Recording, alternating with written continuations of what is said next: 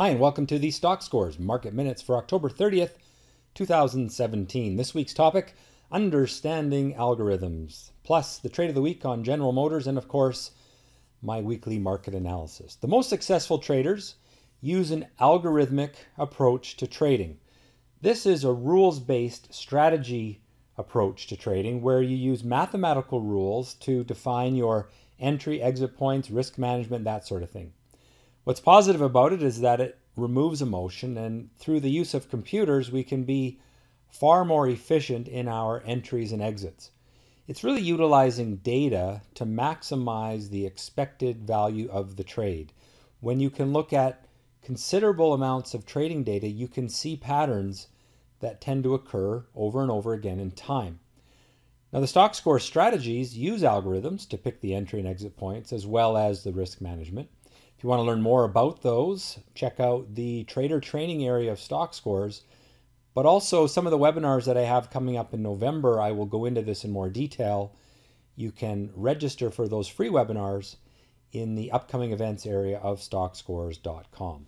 All right, let's get into this week's analysis. Here is our first chart, as it is every week, the chart of the S&P 500 30-day 60-minute chart. You can see that we had a little bit of chop here in the last little bit of uncertainty. It's actually not a bad thing. It's volatility is how traders make money. This very low volatility, now we're getting much more volatility, and that to me is a good thing. And it showed in the trading in the last little while. It was a lot better. You can see we pulled back to that upward trend line, and we remain in this upward sloping channel. This is a bullish trend rising from left to right, so this is a bullish chart. Same can be said for the S&P 500 on the weekly chart going back 3 years. We are going a little bit parabolic. You can see the trend line starting to curve higher.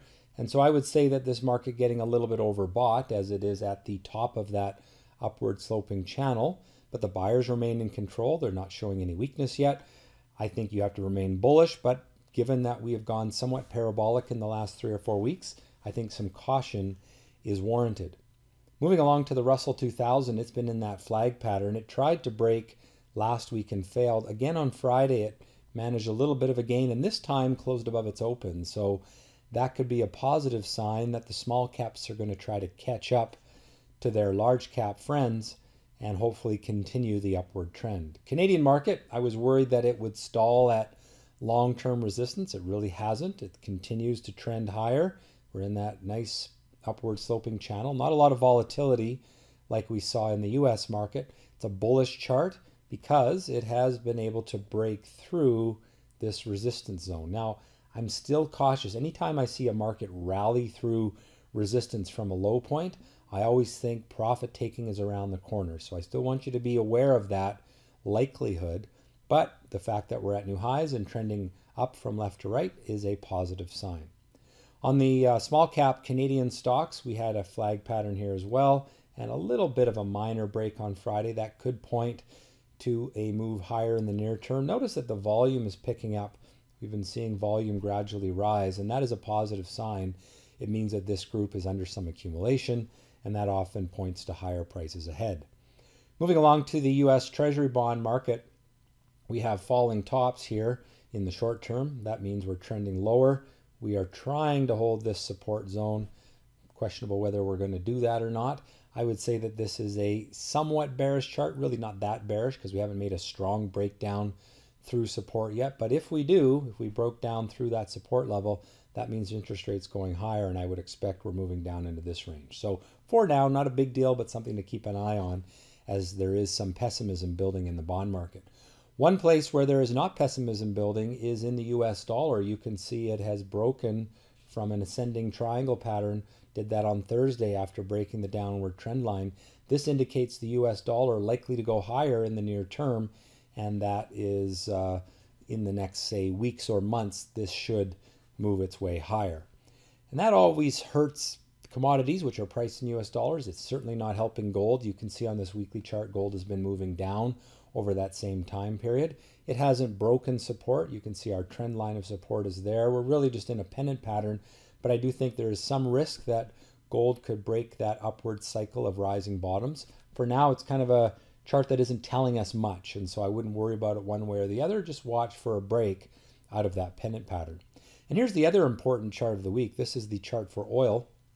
It broke its downward trend last month. It's been building rising bottoms for a number of months, and on Friday it had a very strong performance moving up through resistance, and that indicates it's probably going to head up into this range here. Not a lot of volume yet, and what is interesting is that we don't see the same strength in energy stocks yet. Now, is there a reason for that? Is that the market just hasn't caught on to it or doesn't believe in the price of oil moving higher? But I think we could see a trickle-down effect if oil continues to move up.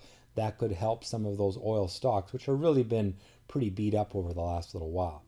And finally, our VIX chart, which of course is our fear chart. We had a little spike in fear early in the week. It dissipated very quickly as the market moved to new highs.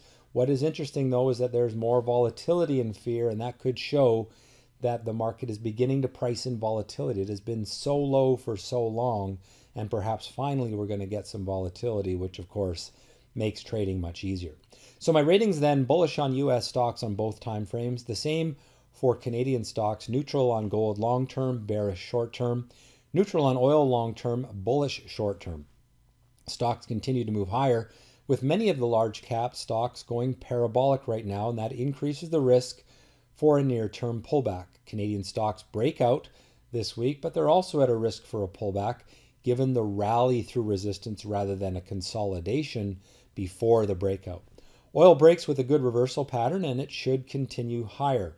Gold is stuck right now in that condensing volatility trading range, and fear remains low, but there has been a little bit of a pickup.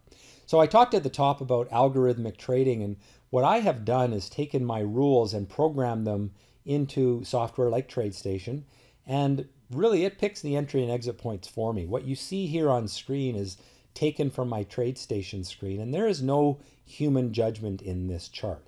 The buy point was right here, and that is based on my action candle indicator, which is the little pink dot there, breaking from a predictive pattern.